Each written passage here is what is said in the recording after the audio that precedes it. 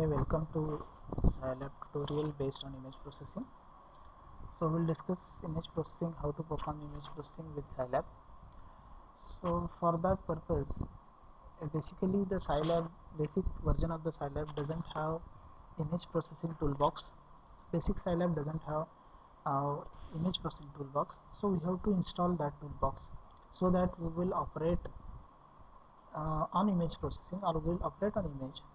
So we will install the package as a SVIP, that is also called as toolbox, so for image processing. So how we will install that SVIP image processing toolbox? So click on this atoms, ATMs, so package manager,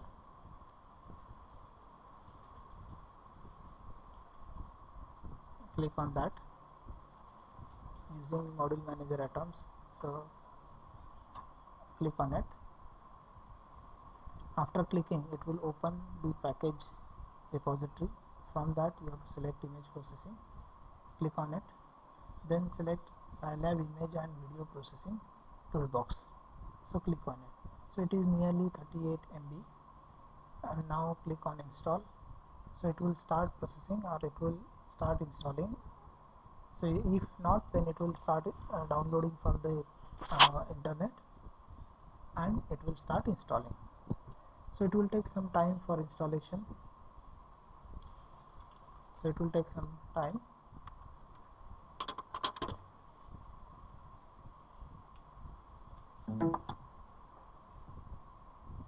So you can read the description about it. Now it is installed. Scilab image processing toolbox, that is SVIP, is installed now. So you can see the green color, it shows that it is installed. Now for taking effect of it, you have to restart the Scilab. So close the Scilab and once again open it. Once again open the Scilab to take effect of or to give, to get the effect of SVIP toolbox.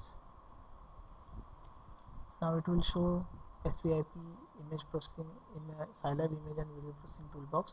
So it is now installed and you can use that for image processing.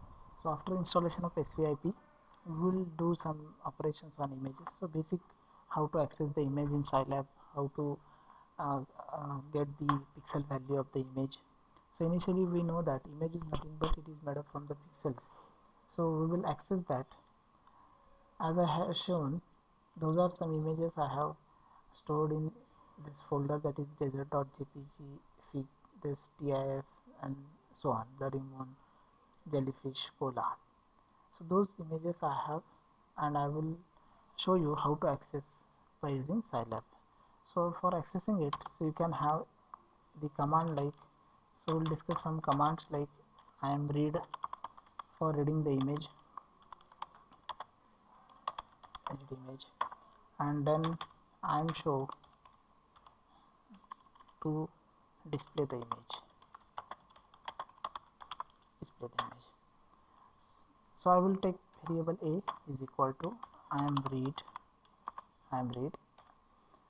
and if suppose I want to access this fig 458, this figure, then I will write F, and if I press tab, then I will get the options available or the various images available. So I want for it, I will enter it, and then simple inverted comma, single inverted comma.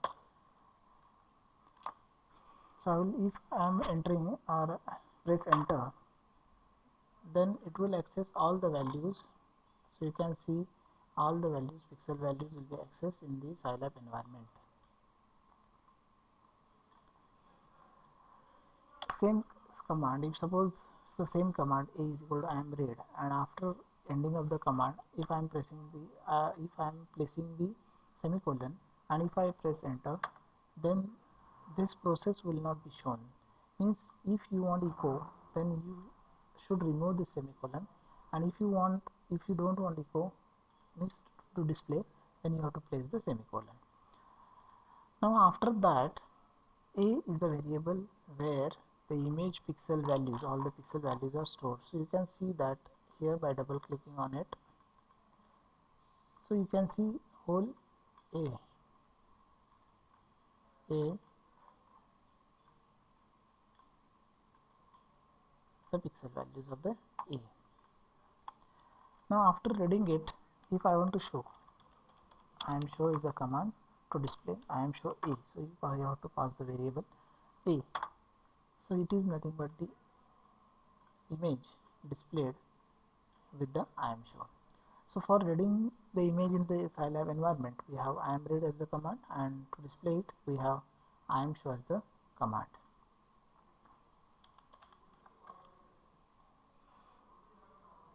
Now after this, if suppose any image we have, for example we have color image, and I want to convert into grayscale. So for that I have command that RGB to gray. This is the command I have to use, RGB to gray. I will show you how to convert it. Now A is equal, suppose I am taking another variable, P is equal to I am read in single inverted comma. The color images are cola, jellyfish. So I will put J and I will press tab. So it will give the single option, and if I press enter, I am read, the spelling mistake, I am READ, enter. So all the pixels will be read inside the Scilab environment. It is color image. So it will process, or it will accept all pixel values. So to avoid that delay, we have to put the semicolon.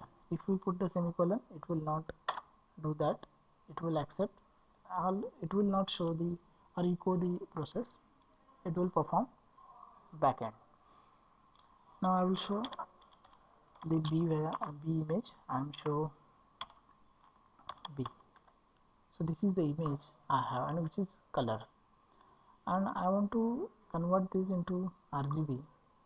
So I will have the C variable, new variable, RGB to gray, and a variable to be passed, that is a B, where I have placed the color image. So B, I will put the semicolon. If not, then it will show the process. So I want to bypass the process. So C is equal to RGB to gray. Now I will use I am show for C. See, this is nothing but the grayscale image. Earlier it was the color image, and I have converted into grayscale image. So this is the process of converting image into grayscale, image read and image write.